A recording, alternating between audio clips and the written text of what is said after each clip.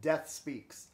There was a merchant in Baghdad who sent his servant to market to buy provisions, and in a little while the servant came back white and trembling, and said, "Master, just now when I was in the marketplace I was jostled by a woman in the crowd, and when I turned I saw it was death that jostled me. She looked at me and made a threatening gesture. 'Now, lend me your horse, and I will ride away from this city and avoid my fate. I will go to Samarra, and there death will not find me.' The merchant lent him his horse, and the servant mounted it, and he dug his spurs in its flanks, and as fast as the horse could gallop he went. Then the merchant went down to the marketplace, and he saw me standing in the crowd, and he came to me and said, 'Why did you make a threatening gesture to my servant when you saw him this morning?' 'That was not a threatening gesture,' I said. 'It was only a start of surprise. I was astonished to see him in Baghdad, for I had an appointment with him tonight in Samarra.'" Those are the first words you'll read when you open up John O'Hara's Appointment in Samarra. That passage, borrowed from W. Somerset Maugham's 1933 play Sheppy, sets up the main theme of this novel. It's a story of inescapable fate, as well as class consciousness, or even class self-consciousness, in an age of extreme, crushing societal expectations. Welcome to Echoed Words Reviews. Hope you're having a great day, or if you're listening to this before you fall asleep, I hope that this lulls you into a very restful slumber. Things are starting to cool down around here. Fall is fast approaching. The trees are turning. The days are getting shorter, which is great for reading. So anyway, without further ado, my name doesn't matter. Let's get into it and talk about John O'Hara's Appointment in Samarra. Cheers. Woo! So before we talk about the book itself, let's just take a moment and really appreciate how beautiful a copy this is. I believe this was a reprint in 1980, or sometime in the 1980s. And it's an identical, like an exact replica of the original 1934 publication. A beautiful hardcover with this, plastic dust sleeve. And what I really like is that on the back, let's see if you can see this. There we go. On the back, they even printed, the rest of Harcourt Brace and Company's upcoming publications, or popular publications for the time that this book came out originally. And I'm a sucker for that. Usually I don't like hardcovers, but when I saw this, I just had to have it. The only thing different about this from the original is that it comes with this little leaflet here, which is a new introduction from John Updike, who Updike was a big proponent of O'Hara's genius. He thought he was very underappreciated and didn't get the attention that he rightly deserved. Well, they say not to judge a book by its cover, so enough about the exterior. Let's talk about what's inside it. Appointment in Samarra was John O'Hara's first novel. Published in 1934, it offered a sobering view of what high society was like in the late 1920s and early 1930s. Kind of similar to what Fitzgerald was doing in Great Gatsby. However, O'Hara was a bit younger than Fitzgerald and was actually part of what's now known or called the hangover generation. People who rode the coattails of the success of the prior generation. They didn't work for their success. They inherited it and were thus ill-equipped and unprepared for the hardships of the Great Depression. Set in a small, prosperous anthracite mining community called Gibbsville, Pennsylvania, this book is a skewering condemnation of the idle upper class. Partly a satire, though not in the Louis Ferdinand Céline Journey to the End of the Night makes you laugh type satire. This is really a bitter rebuke of this tight-knit, exclusive, useless group of people. The bulk of the novel is dedicated to following one doomed man, Julian English, who, over the course of 3 days, completely destroys his career, his reputation, his marriage, and ultimately his life through a series of increasingly impulsive, self-destructive acts. It all starts at a Christmas party when he throws his drink in another man's face. This action has far-reaching ramifications as it puts a strain on Julian English's relationship with his neighbors, his wife, and sets in motion a chain of events that ultimately leads to his downfall. At its core, Appointment in Samarra has this very Freudian Thanatos death drive thing going on, wherein Julian channels it outwardly with external displays of aggression towards others, as well as internally, fueling more and more impulsive acts of extreme drunkenness, depression, helplessness, and a lot of suicidal ideation. All because this character, Julian, is buckling under the expectations of this class system that he absolutely despises with every fiber of his being. It's the story of a man who will do literally anything to escape this vapid, self-obsessed, superficial prison of the American high life at the early days of the Great Depression. Julian English is committed to destroying himself. His fate has put him on a mining cart with no brakes and headed straight for a wall. And along the way, he'll do anything to speed up that process. The book will occasionally break away and focus on the other members of the community, and that can be pretty entertaining at times.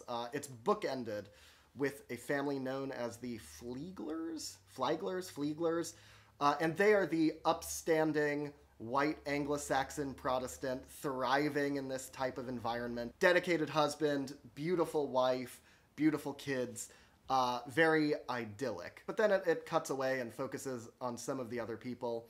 There's a mid-level enforcer for the local mob boss that has some interesting stuff. It focuses on Julian's dad, who is hilarious. Not because the character says anything funny, but because his characterization is so funny. He's this local doctor who loves performing surgery, even though he is completely, negligibly talentless at it. And then it focuses on Caroline, Julian English's wife. She has a whole chapter to herself. It's a very interesting character, and her chapter, the chapter that sort of goes into her past and explores her character a bit more, it has one of my favorite passages in this entire book. When Caroline Walker fell in love with Julian English, she was a little tired of him. That was in the summer of 1926, one of the most unimportant years in the history of the United States, and the year in which Caroline Walker was sure her life had reached a pinnacle of uselessness.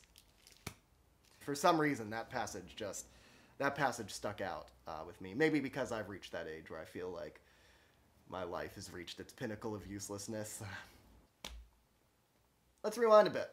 Why does Julian throw the drink?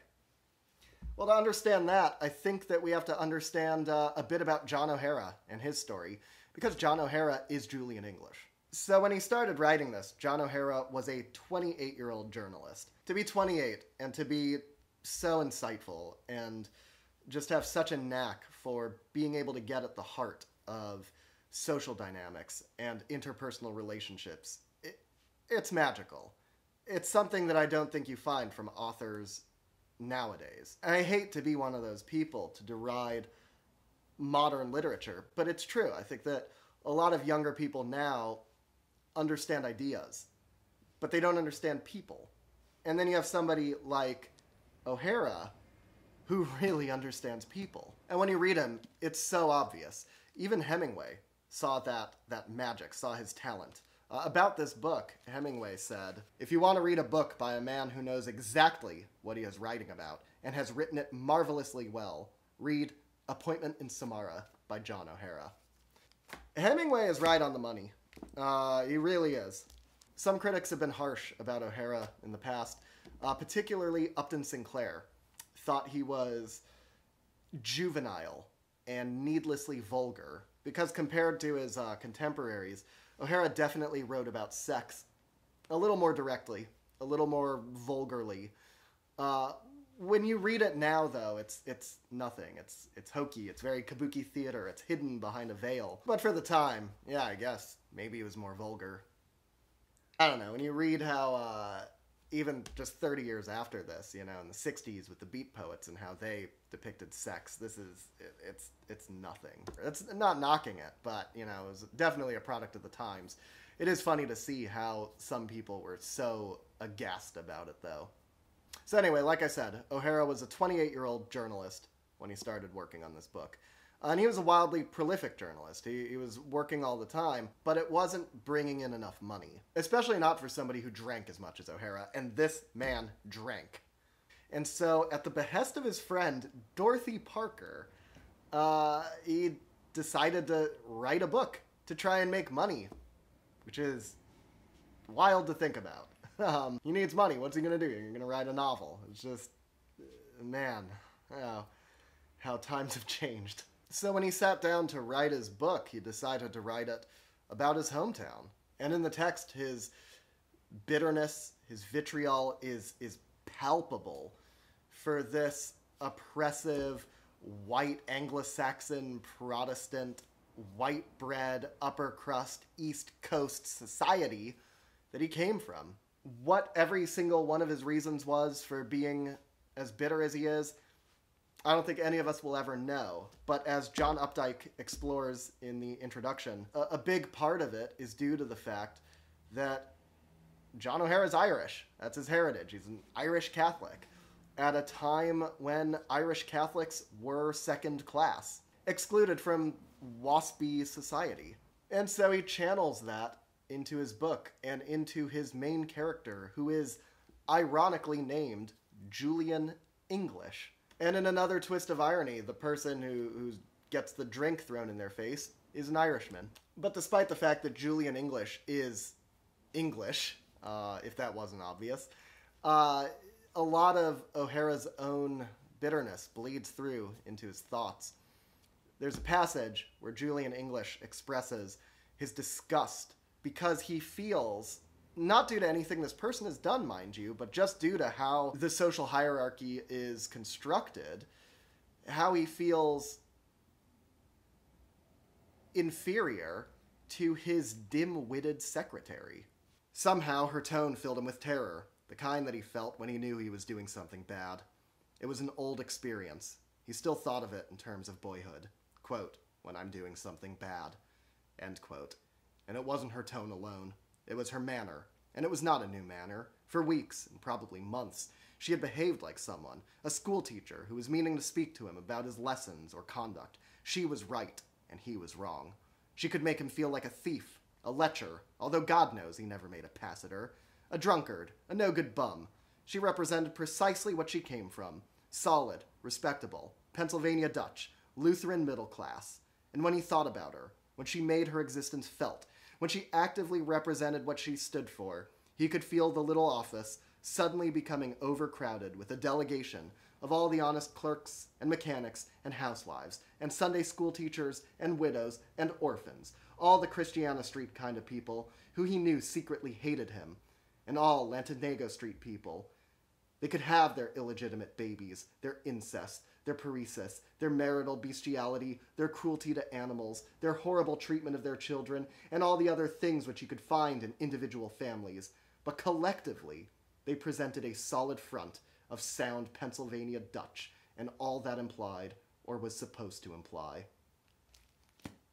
I mean, my God, that is, O'Hara really just, he pulls no punches. I guess O'Hara had advice for another Irish writer, a friend of his, also from the same town they grew up in. He said, if you're going to get out of that god-awful town, for God's sake, write something that will make you get out of it. It seems he took his own advice to heart with appointment in Samarra. This, to me, is John O'Hara's Julian English moment. But instead of just throwing a drink in somebody's face, O'Hara goes and writes an Irishman's bitter excoriation of the useless, superficial, idle, judgmental, upper-crust Protestant society of the time. It's like O'Hara needed an out, and the only way that he was able to get it is by lighting that bridge on fire and then cackling maniacally while lighting a cigarette off the flames. It's a surefire way to become a persona non grata from this closed-off, walled-off society. You know, it's a shame that more people haven't read or heard of John O'Hara. For some reason, he refused to ever let any of his writings be published in the anthologies that were taught in schools, which is why he remains, in my opinion, underappreciated. He is one of the great American authors. I would put him up there with Steinbeck and Faulkner and Hemingway. He may not be as grand as them, but he is so insightful. It really is a tremendous book. So, should you read Appointment in Samarra? Yes, definitely if you're into American literature. If you like The Great Gatsby, you should read this book. I think it's better than Gatsby. I think it plays in the same sandbox, but does it better. This book is an embittered takedown of the American obsession with class and social status. It tears down the materialism and the keeping up with the Joneses. It critiques this culture that puts so much importance on cars, on clothes, on houses, in a way that's refreshing to read even today. So definitely, give Appointment in Samarra a read. It is a forgotten treasure, in my opinion. Well, with the review over, now it's time for our stickiness rating, our completely arbitrary and meaningless way of rating books, where we take the number of pages of the book and divide it by the number of things that stuck out to me, and then find out roughly how many pages you have to go for something noteworthy. And with this book, it is 301 pages long, and there were 38 stickies, which gives us a stickiness rating of 7.9. Which is pretty good. That's more sticky than the last book. Again, it's not a rating system to judge quality of books. It is just a way to justify all of this crap. So that was Appointment in Samarra. A great work of American literature, albeit a forgotten one. If you enjoyed this review or have read Appointment in Samarra or any of John O'Hara's other works like Butterfield 8, I want to read that down the line. Drop a like, drop a comment. Let me know what you think of either the review or the book. And if you didn't like it, drop a dislike and leave a comment. Let me know what I can do to get better in the future. But as always, hope you're having a great day, and I'll catch you in the next one. Thank you so much.